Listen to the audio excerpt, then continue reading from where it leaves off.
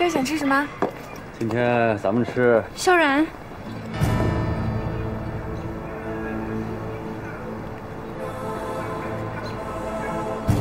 小铁，快叫爸爸！爸爸。小铁。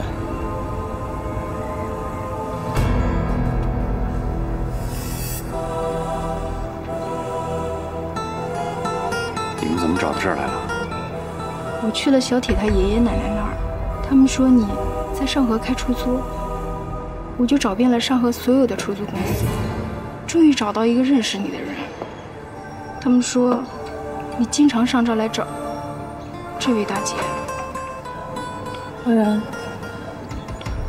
怎么回事？他们是谁？我是他老婆，这个。 是我们俩儿子小铁。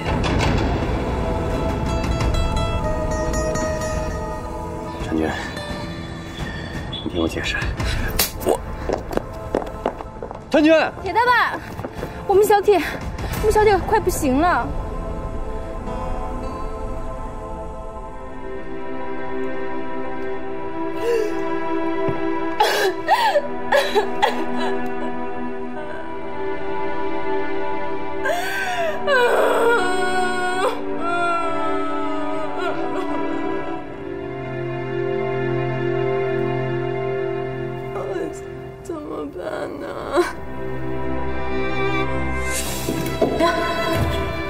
我来看看你。担心我啊？你没事就好。不信我办不了你，你说安静。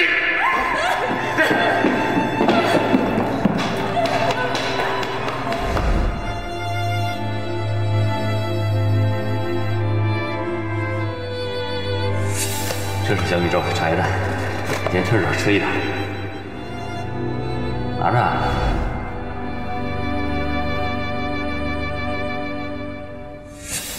哎，给妈妈加一点儿，妈妈加一点儿。怎么样，琳琳，好吃吗？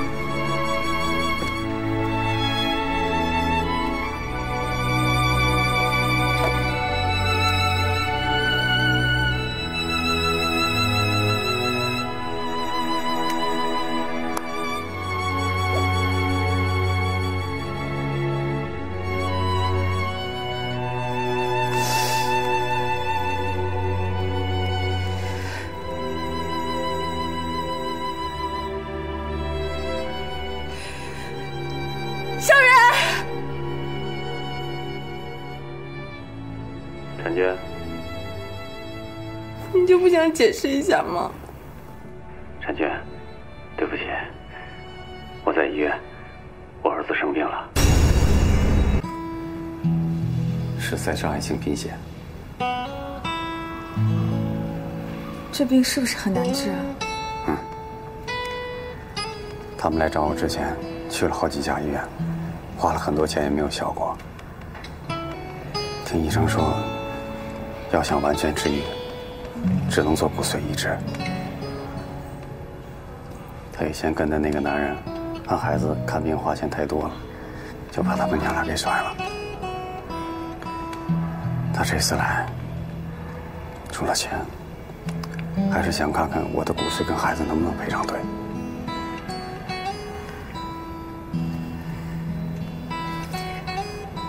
这么说，他有别的男人啊？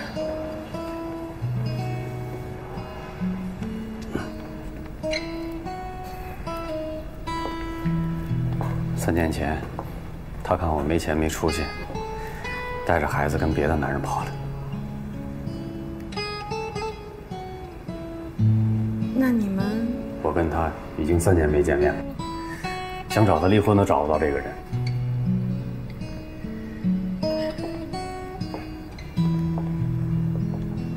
婵姐，对不起。其实这件事儿，我有好几次下定决心要跟你说了，可是我每次看到你，我都不知道怎么开口。我真是连吃了你的心都有了。婵娟，你放心，我会尽快给你一个答复。先把孩子的病治好。治这病需要花多少钱啊？如果我的配型合适的话，大概20几万吧。这么多啊？你上哪去弄这20几万啊？实在不行，就求我父母把俺家房子卖了。这怎么行啊？老人家怎么可以没有个安身之地呢？这样吧，这钱我给你出了，大不了房子不装修了呗。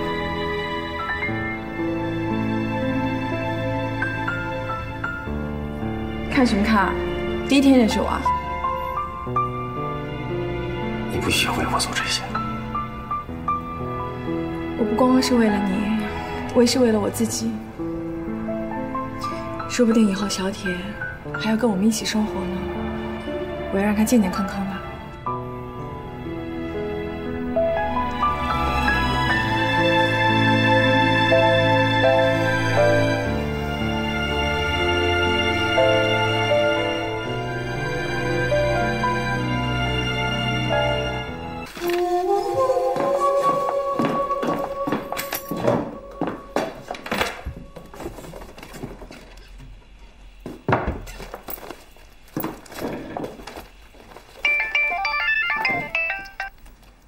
喂，对，是我。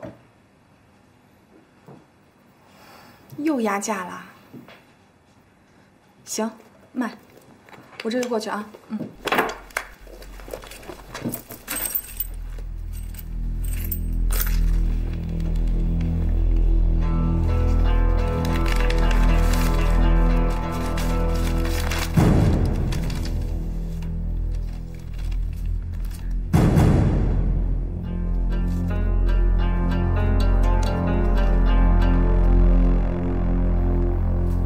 当你看到这封信的时候，我已经走了，留给你的除了对不起，还是对不起。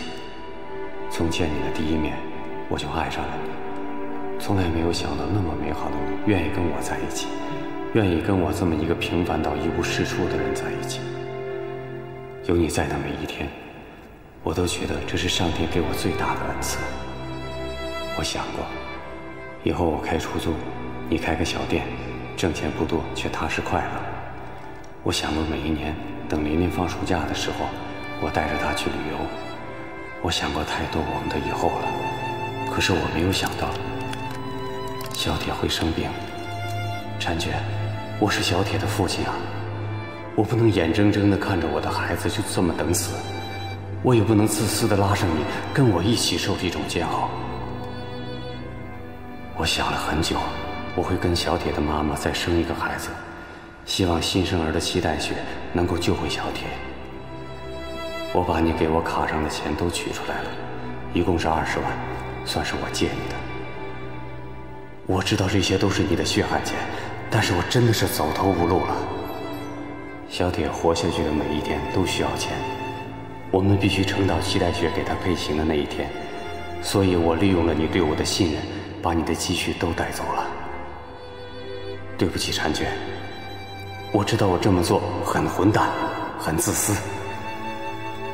信封里附带着我打的欠条，这笔钱我不知道何年何月才能还上，可是我一辈子都会记得我欠你的。原谅我这样离开，我真的没有脸面，也没有勇气面对你。对不起，小然。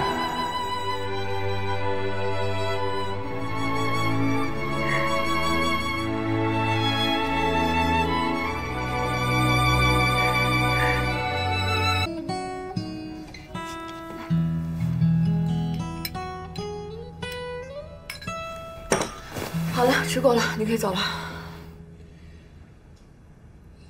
婵娟啊，我不知道你受了什么委屈，这么不开心。不过这可不是我认识的何婵娟啊。我认识的何婵娟，那要是不高兴，想骂就骂，想哭就哭，可不会把事儿往心里憋。你要不痛快，你就骂2句。怕我笑话你是吧？嗯？哎呀，这可不是我认识的何婵娟啊！是，你笑话我吧。我就是什么都不如你，你满意了吧？秦叔叔，我什么都不如你，我业务不如你，我的老公也不争气，我找的男人一个一个的，他们都不是东西，不像你，你身边有凌雨，把你奉为女神，你丈夫也对你死心塌地。我什么都不如你，你满意了吗？对，你看，你笑话我，你笑啊！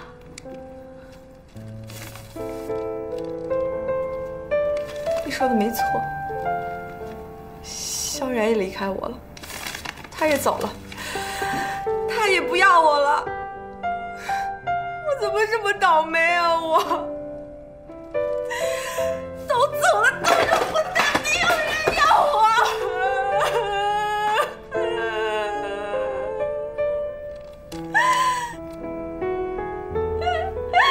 我怎么这么倒霉啊！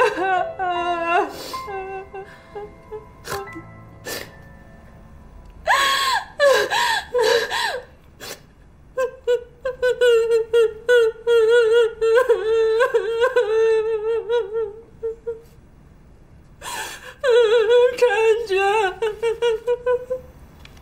我离了，白莲洞跟我离婚了，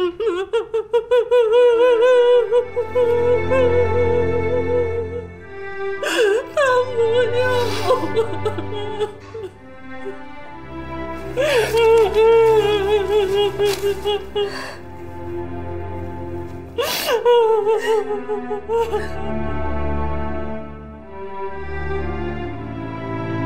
叔叔，有件事我要跟你说。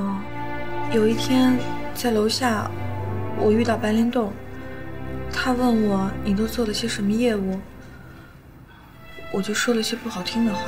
我想问你，楚总那些业务都是正常的？你别太死心眼了，放着这么漂亮的老婆，还是看紧点好。当时我也不知道怎么了，我就对不起。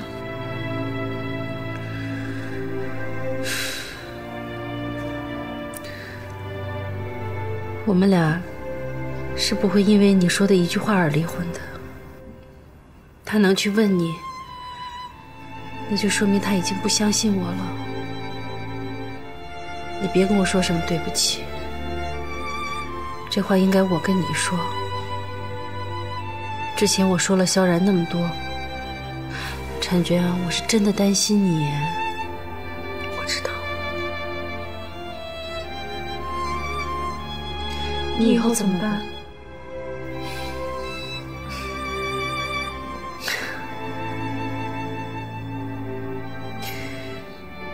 那个萧然说走就走，一下子又带走你20万，他也真够狠。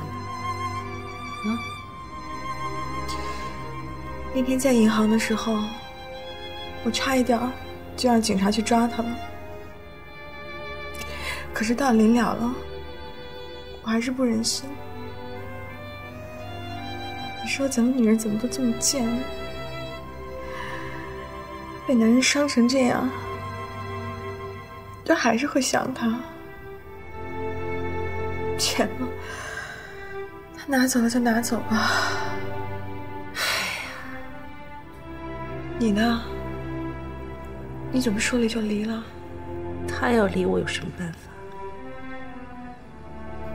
你傻呀，你就不会拖着不离啊？他那脾气你又不是不知道，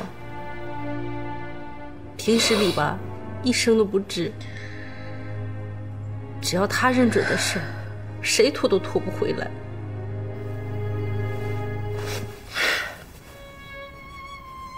那林雨知道吗？我干嘛跟他说这些啊？没离婚那会儿吧，我也总拿白莲洞跟他比，觉得白莲洞挺窝囊的，什么都给不了我，还让我受委屈。可真是离了婚，感觉我心里可难受了。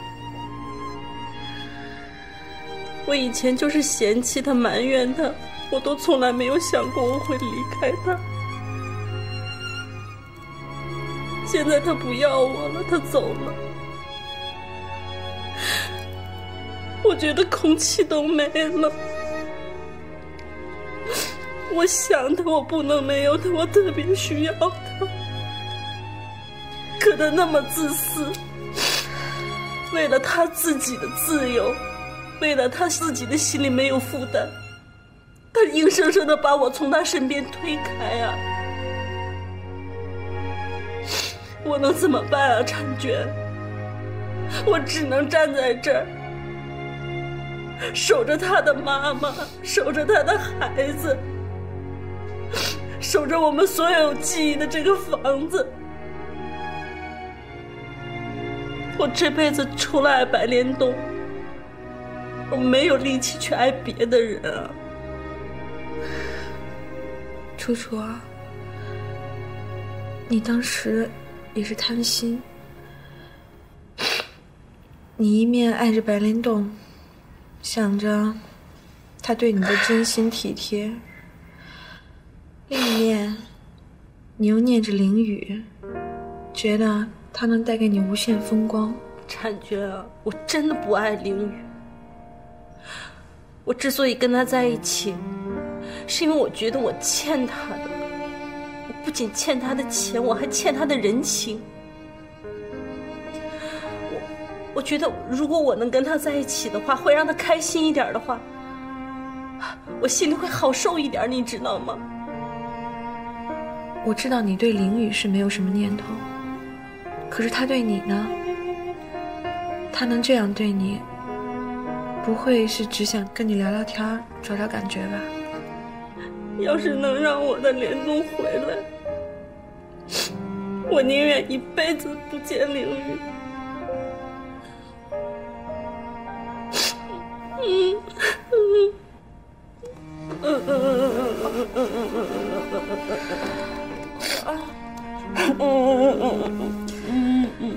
咱们俩这叫什么呀？咱们这是铁打的营盘流水的兵。失恋要是没有你陪着，这练诗的都没劲。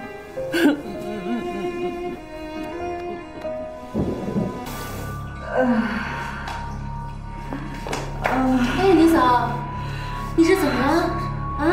没事，我肚子有点疼。是不是完事了？我给你冲点红糖水去。不是，老毛病了，最近又犯了。哟，你这手上怎么了？我有时候半夜疼起来了，我怕彤彤听见，我就自己拧自己。你身上到底哪儿疼啊？就肚子这块吧，我也说不清楚，不碍事儿，是老毛病啊。都疼成这样了，怎么不碍事儿啊？我跟你说啊，千万不能因为只照顾孩子学习，就把身上小病熬成大病，不值得的啊！走，我陪你去医院看看。走，不用了，我自己的情况我自己清楚，我回家歇歇就好了。楚楚，你帮我请个假好吗？哎呀，你都疼成这样了，咱们得赶快去医院看看啊，不能耽误了啊！就算是为了彤彤，咱也不能耽误。走，走。我今天还有事。听话，走，咱们去医院。我今天还有事呢。宁嫂，宁嫂，宁嫂。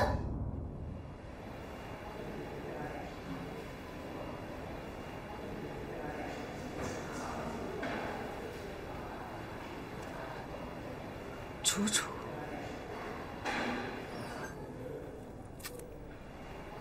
已经是肝癌的第4期了，他肿瘤的直径已经达到了8厘米。那还能治吗？肝癌治愈率非常的低，但是如果他能够积极配合的话，大概还有3、4年的时间。那要是不治呢？宁嫂，你都听见了。我没事儿，医生你说吧，我能接受得了。大概还有3个月左右。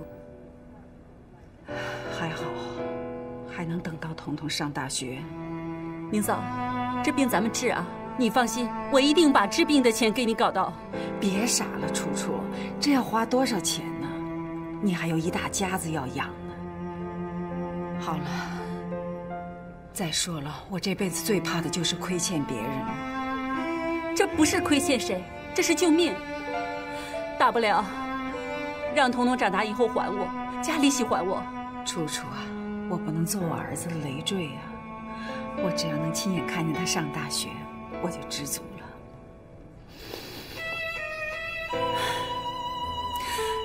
可是咱们一天好日子还没过上呢。彤彤考上大学的那一天，就是我这辈子最好的日子了。医生，谢谢你啊，我这就回去了。不客气，那你们回去好好商量一下吧，好吧？好吧，走吧，咱们治吧。楚楚，我们走吧，不治费钱还遭罪，最后还不是得死啊？我们今天都耽误多少时间了？我还要去取钱给彤彤交强化班的钱呢。3个月就3个月了，彤彤的学费还没凑齐呢。咱们治吧。楚楚啊，我求你个事儿，我生病这事儿千万别跟任何人说，尤其不能让彤彤知道。马上就要高考了，这个节骨眼上千万不能让他受一点影响，要不然我真是死不瞑目了。走吧。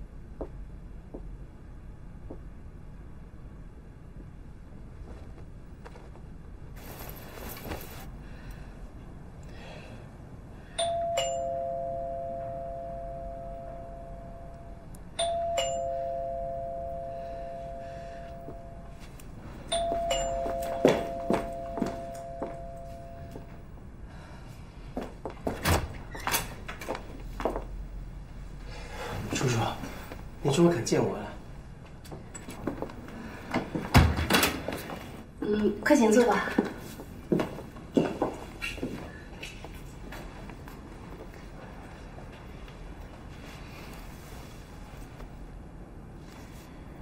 这是我现在手头所有的积蓄了，6万块，还给你。楚楚，这你先听我说。林雨，这段时间我不肯见你，不是因为我生你的气，而是因为我不知道该怎么面对你。你一次一次的帮我，不管什么时候我打电话给你，你都会第一时间冲出来帮我。我现在欠你的，不仅仅是欠你这些钱，我还欠你的人情，我都不知道该怎么还你。楚楚，我帮助你照顾你，对我来说是一件很幸福的事情，所以这钱，我知道你不在乎这些钱，可是我在乎。林雨，我不想背着这么重的感情债继续我自己的生活，我觉得压力好大，好累啊。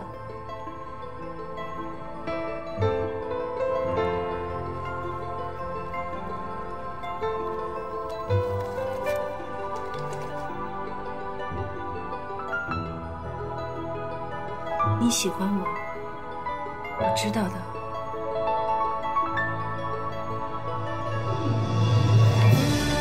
楚楚，楚楚，楚楚，楚楚，你别这样，楚楚，你要是还把我当朋友，哪怕是同窗之谊，我求你别这样。可是我不这样做，我还能怎么做呢？楚楚，楚楚。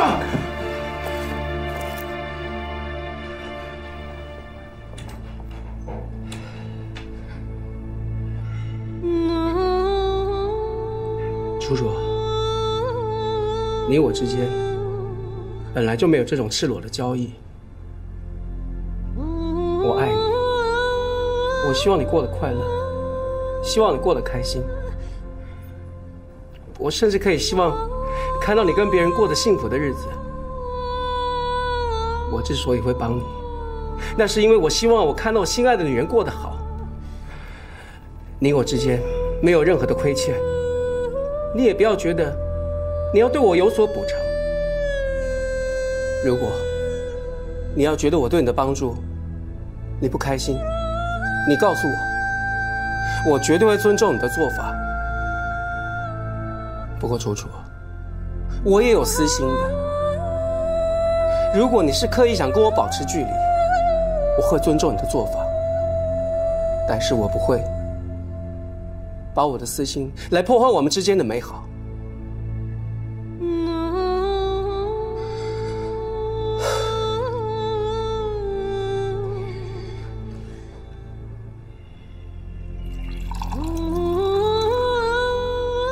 楚楚，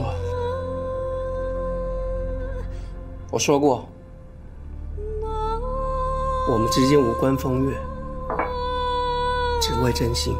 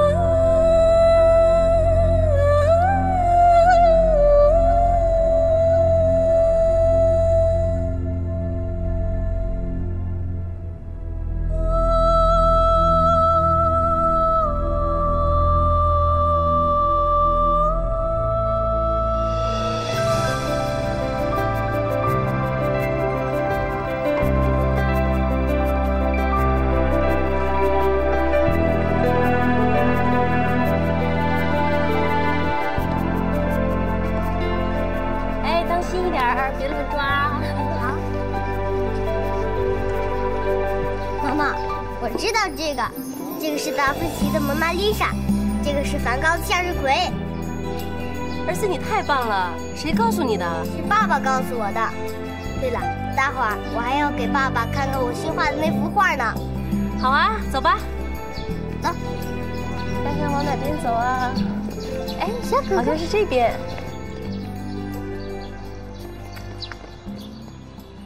王老板不满意。东哥，你别灰心，王老板他懂什么呀？那他是不懂得欣赏。你真这么认为？你骗我！王老板呢，4幅画都要了，而且要多订几幅，要我加快速度。真的？那太好了，走去买点菜，今天晚上给你庆祝一下。你去买吧，来。爸爸，不去。哎呀，我的儿子，你怎么来了？妈妈来带我找你了。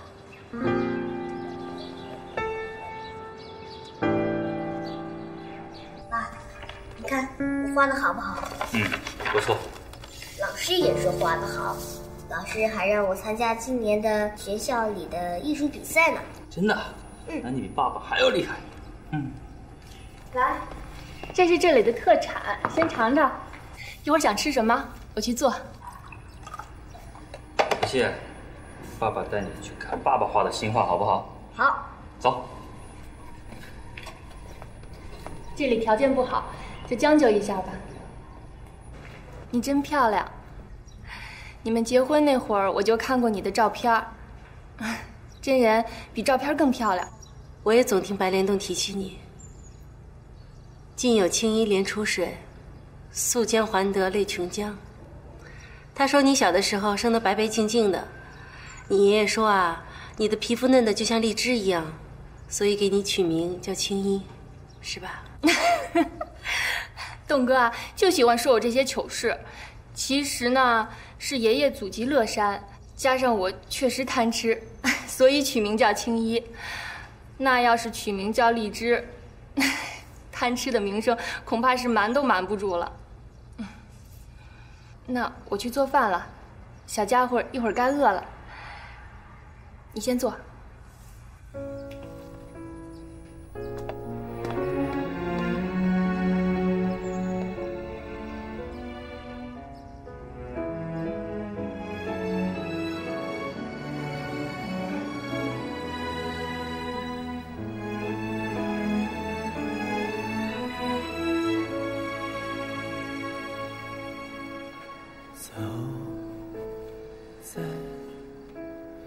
时间不早了，你累了一天，早点休息。哎，我们睡这儿，你晚上睡哪儿啊？我可以和其他花公挤一起，没关系的。